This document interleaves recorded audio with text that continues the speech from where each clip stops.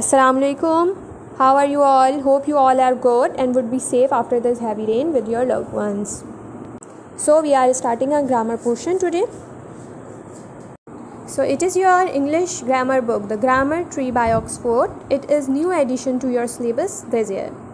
So we are starting from the very first chapter of your book, Nouns and Kinds of Noun.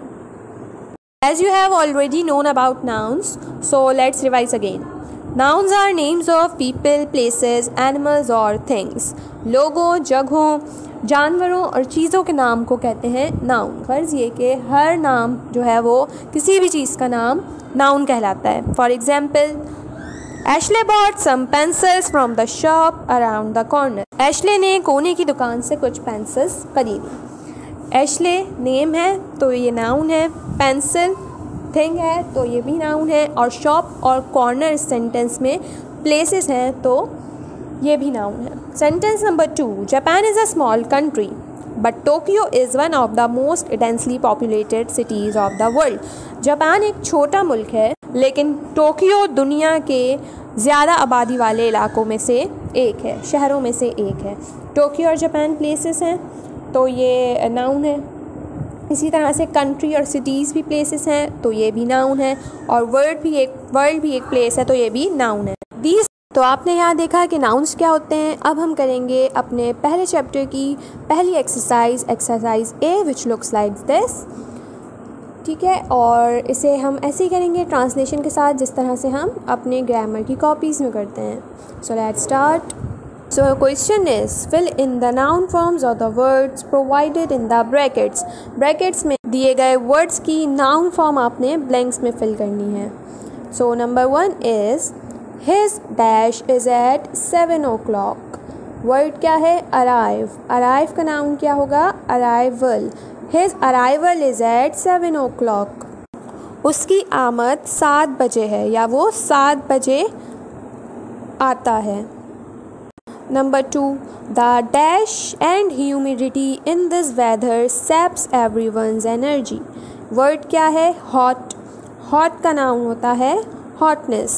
Sentence क्या हो जाएगा? the hotness and humidity in this weather saps everyone's energy. The hotness and humidity in this weather, इस मौसम की गर्मी और hubs, humidity कहते हैं हब्स को, इस मौसम की गर्मी और हब्स हर किसी की ताकत निचोड़ लेती है. Number 3, The dash before her frightened her. Word is see. see का नाम होगा scene. scene. scene. The scene before her frightened her. उसके सामने के मंज़र ने उसे खौफज़दा कर दिया. Number 4, his dash of physics made him the favorite of our physics teacher. The word is know. know means जानना. know का नाउन क्या होगा? knowledge. His knowledge of physics made him the favorite of our physics teacher. उनकी physics की मालूमात ने उन्हें हमारा पसंदीदा उस्ताद बना दिया है. ठीक है, उनकी फ़िज़िक्स की मालूमात ने उन्हें हमारा पसंदीदा उस्ताद बना दिया है. Number 5, dash is something no human being should have to fight for. Word is equal. Equal means बराबर, तो नाउन क्या होगा? इक्वालिटी, बराबरी. Equality is something no human being should have to fight for. बराबरी एक ऐसी चीज़ है जिसके लिए किसी भी इंसान को नहीं लड़ना चाहिए. His father, number 6, his father took great dash in telling people about his son's result. The word is proud and the noun of proud is pride. The sentence became, his father took great pride in telling people about his son's result. उसके वालिद ने अपने बेटे के result का लोगों को बताने पर बहुत फ़ख्र किया. ठीक है, उसके वालिद ने अपने बेटे के रिज़ल्ट के बारे में लोगों को बताने पर बहुत फ़ख्र किया. Number 7, mister rice has lost a lot of dash lately. The word is वे, यानी वज़न करना, तो नाउन क्या होगा इसका? Wait. Mister rice has lost a lot of weight lately. Mister rice ने अब यानी कि बाद में, मिस्टर रईस ने बाद में बहुत वज़न कम किया है. Number 8, his dash at her concert mean a lot to his daughter. Word is present. Present का नाउन होता है प्रेजेंस यानी कि मौजूदगी। His presence at her concert mean a lot to his daughter. अपनी बेटी के कॉन्सर्ट में उसकी मौजूदगी उसकी बेटी के लिए बहुत अहमियत रखती है। Number 9, dash is precious do not waste it. Word is live. तो लिव का नाउन होता है life. Life is precious do not waste it. ज़िंदगी कीमती है, इसे ज़ाया मत करो। Number 10, dash comes before fall. Pride comes before fall ये एक प्रोवर्ब है जिसका मतलब होता है फ़ख्र का सर नीचा, यानी बड़े बोल का सर नीचा। ठीक है, ये एक्सरसाइज ए हो गई है। अब हम पढ़ेंगे kinds of noun. Let's move towards the kinds of noun. Proper nouns and common nouns.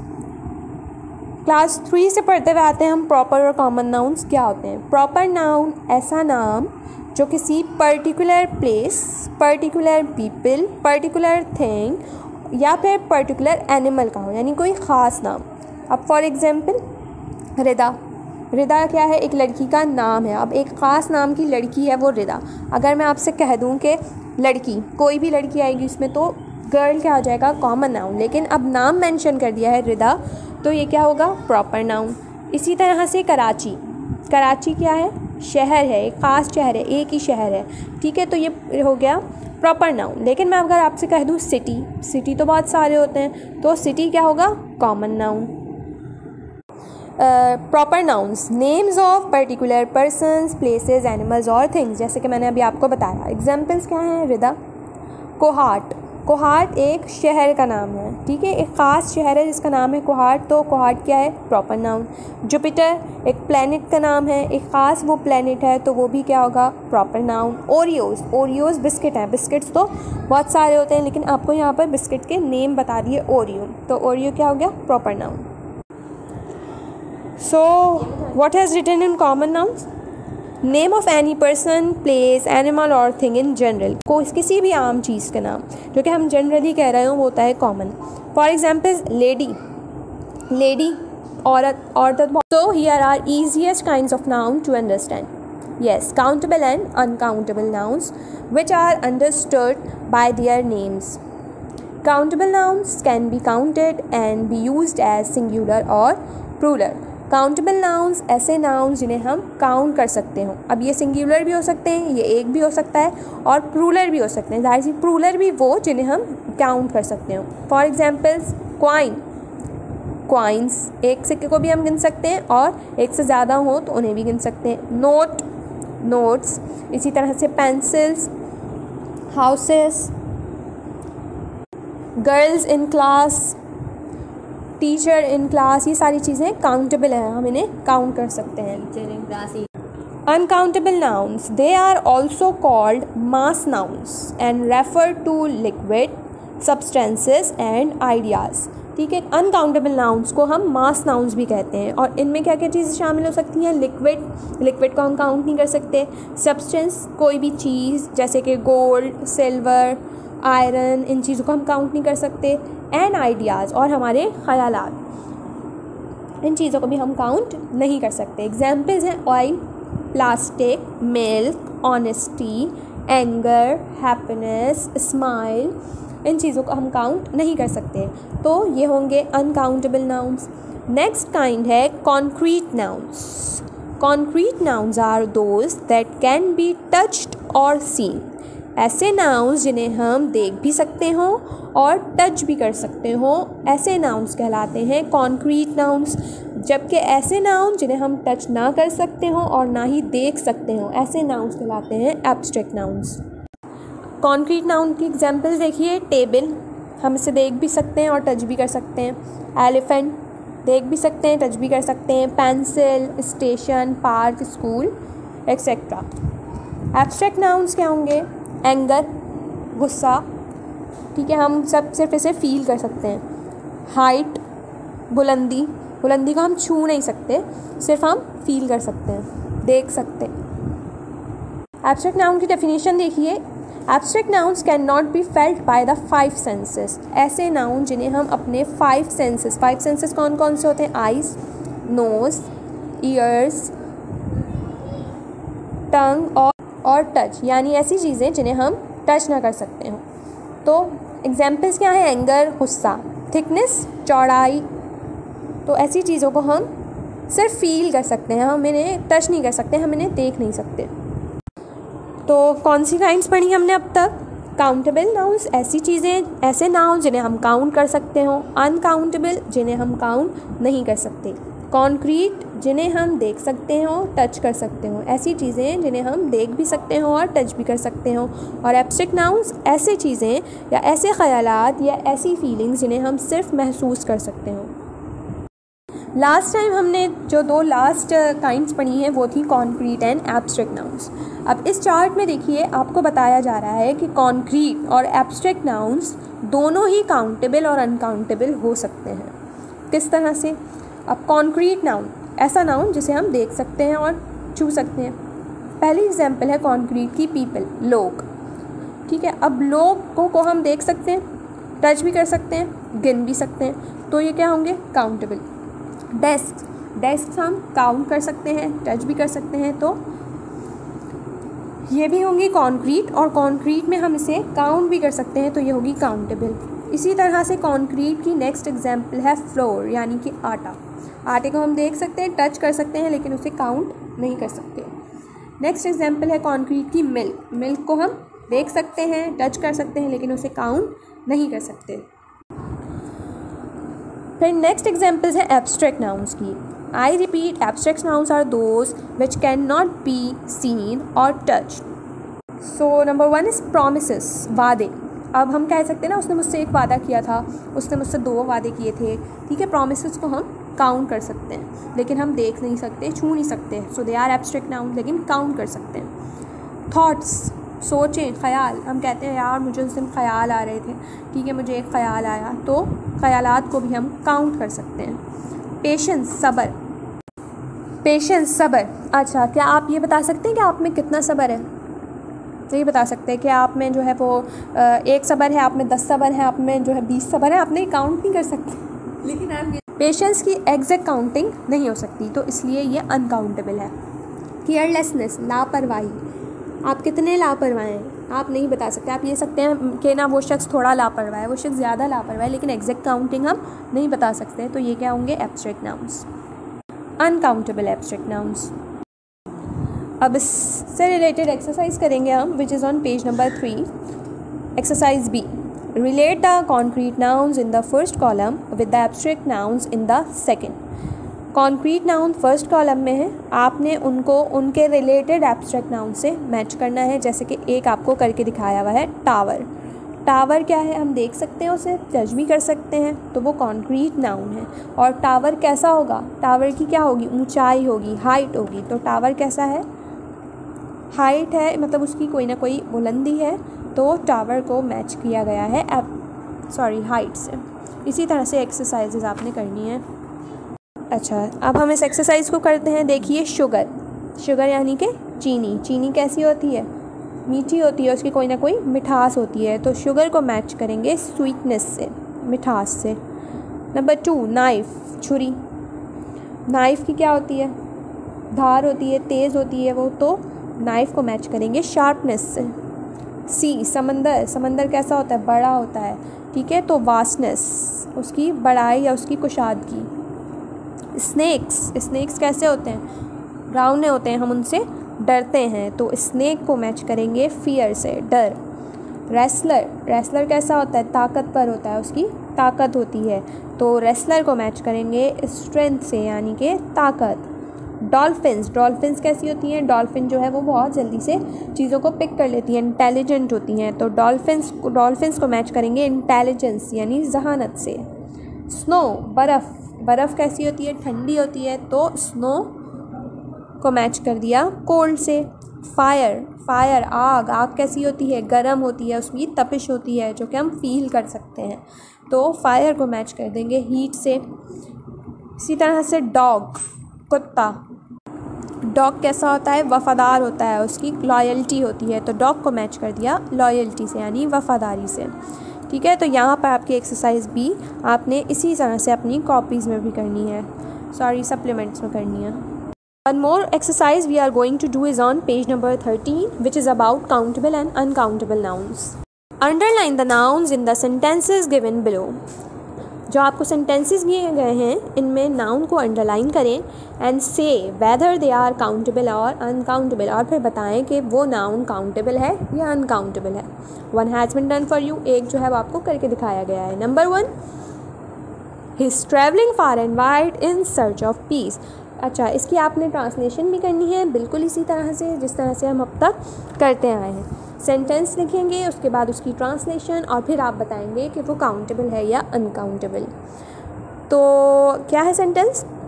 He is travelling far and wide in search of peace. वो सुकून की तलाश में दूर दराज सफ़र कर रहा है. नाउन इज़ पीस, सुकून, ठीक है. सुकून को काउंट कर सकते हैं हम, देख सकते हैं, नहीं देख सकते. खैर यहाँ देखने की बात नहीं हो रही, काउंटेबल और अनकाउंटेबल है, तो सुकून को हम काउंट नहीं कर सकते, सो इट इज़ अनकाउंटेबल. इसी तरह से आप ये पूरी एक्सरसाइज करेंगे. Number 2, that painting is truly beautiful. Painting is a noun in this sentence.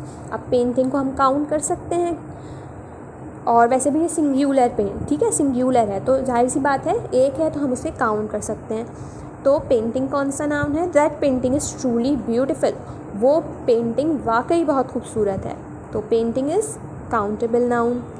Number 3, noise can pollute the atmosphere as much as smoke. शोर बिल्कुल ऐसे ही माहौल को आलूदा कर सकता है जैसे कि धुआं. नॉइस, शोर को काउंट कर सकते हैं आप? नहीं कर सकते. एटमॉस्फेयर, आबो हवा, नहीं काउंट कर सकते. स्मोक, धुएं को भी काउंट नहीं कर सकते. तो ये तीनों नाउन्स क्या हैं? Uncountable. Number 4, there is hardly any light in this room. इस कमरे में बमुश्किल ही कोई रोशनी है. So what are noun in this sentence? Light, रोशनी को काउंट कर सकते हैं? नहीं कर सकते. तो ये कौन सा नाउन है? अनकाउंटेबल. रूम को काउंट कर सकते हैं, और वैसे भी ये एक रूम है, सिंगुलर है, तो room is countable. Number 5, his courage Drew admiration from all.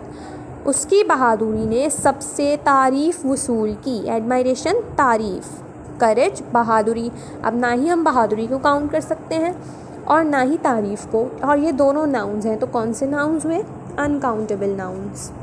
Number 6, this river has very dirty water. इस दरिया का पानी बहुत गंदा है.